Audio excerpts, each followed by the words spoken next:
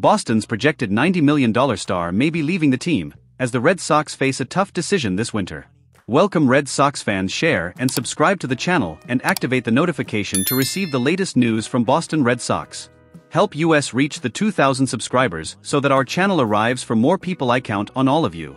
With the 2024 Major League Baseball regular season now over, the Boston Red Sox can start looking ahead to 2025. Although they didn't make the playoffs, there were plenty of positive takeaways from the season. The team is full of young talent and clearly took a step in the right direction this year, competing for a playoff spot until the final series. With the right adjustments, Boston should be in an even better position to contend next year. However, the Red Sox will have some tough choices to make this offseason. One of the key issues is rebalancing the lineup, as the team had a surplus of left-handed hitters in 2024.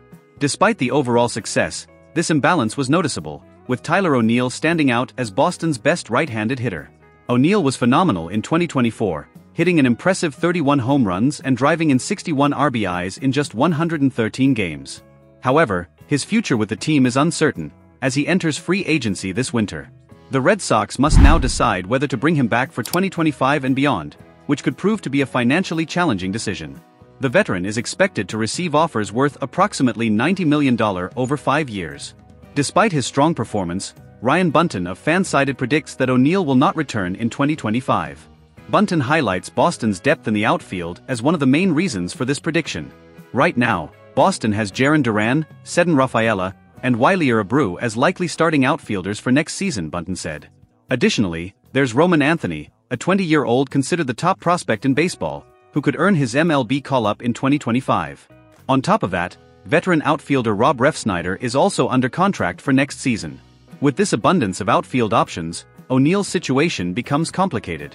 Although an offseason can bring unexpected roster changes, opening the door for O'Neill's return, it's unclear at the moment how he would fit into the 2025 roster.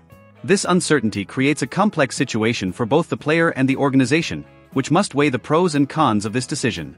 At 29 years old, O'Neill will be an unrestricted free agent, and his return to Boston will largely depend on how much Craig Breslau's front office is willing to invest in him. Another key factor will be how the rest of the roster takes shape after the offseason moves.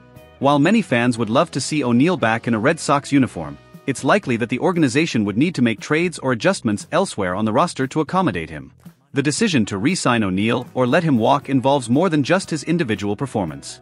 The Red Sox front office will need to consider the broader impact of this choice on the team's overall plans for 2025, particularly given the rising competition from younger talent in the outfield. Although keeping O'Neill may be desirable, balancing the development of young players and the budget will be crucial to the team's future success. If O'Neill does leave, it will mark a significant moment for the Red Sox, as they would lose one of their standout performers from the 2024 season. Nevertheless, with the depth of young talent in the organization, the team may be well positioned to move forward without suffering too much.